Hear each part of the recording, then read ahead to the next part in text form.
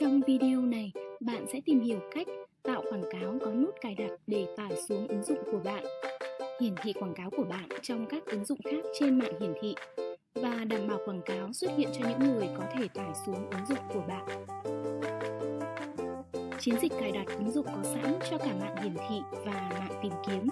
Hôm nay, chúng ta sẽ tạo chiến dịch cho mạng hiển thị, vì vậy chúng ta có thể hiển thị quảng cáo trong ứng dụng dành cho thiết bị di động khác.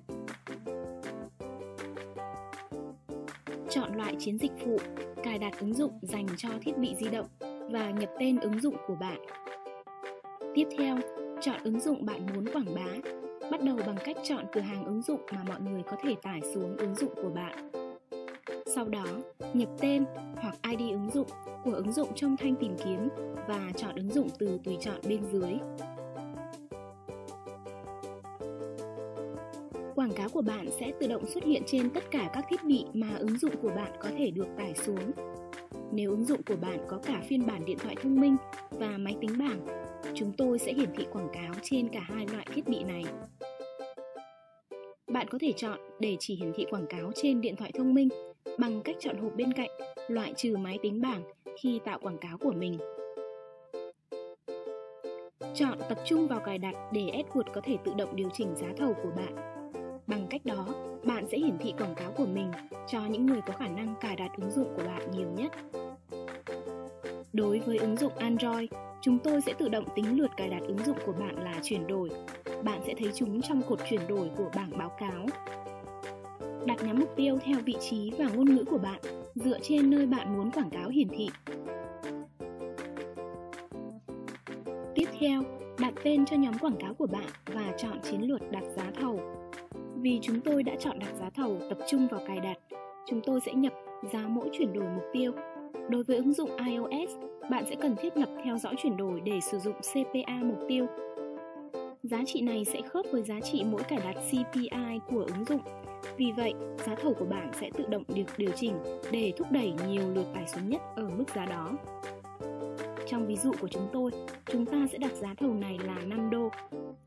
Chúng ta sẽ hướng đến chi tiêu khoảng 5 đô cho mỗi người tải xuống ứng dụng này. Tiếp theo, chọn cách nhắm mục tiêu quảng cáo của bạn. Nhắm mục tiêu mặc định là hiển thị quảng cáo cho tất cả người dùng ứng dụng tiềm năng. Điều này cho phép AdWords tìm khách hàng cho bạn bằng cách sử dụng giá thầu CPA mục tiêu bạn đã đặt. Quảng cáo của bạn sẽ đủ điều kiện hiển thị trên mọi ứng dụng và thiết bị, nhưng chỉ cho những người có khả năng cài đặt ứng dụng của bạn. Lưu ý rằng, loại chiến dịch này không sử dụng nhắm mục tiêu từ khóa. Bạn cũng có thể nhắm mục tiêu quảng cáo dựa trên sở thích của mọi người, chẳng hạn như người dùng có thiết bị di động mới. Chủ sở hữu của chúng có nhiều khả năng quan tâm đến việc tải xuống một hoặc hai ứng dụng mới.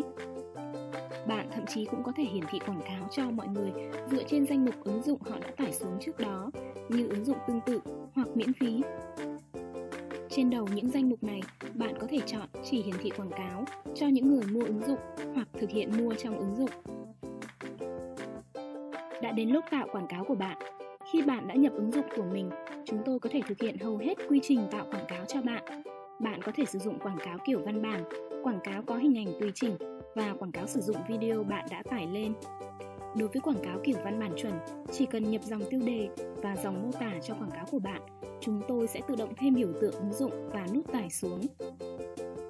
Như vậy là bạn đã tạo xong chiến dịch cài đặt ứng dụng của mình. Nếu bạn đã thiết lập theo dõi chuyển đổi hoặc đang quảng cáo ứng dụng Android, bạn có thể tính số lượt cài đặt ứng dụng từ quảng cáo có chuyển đổi. Đối với ứng dụng iOS, bạn cần thiết lập theo dõi chuyển đổi theo cách thủ công. Để biết thêm thông tin về quảng bá ứng dụng dành cho thiết bị di động của bạn, hãy truy cập trung tâm trợ giúp AdWords.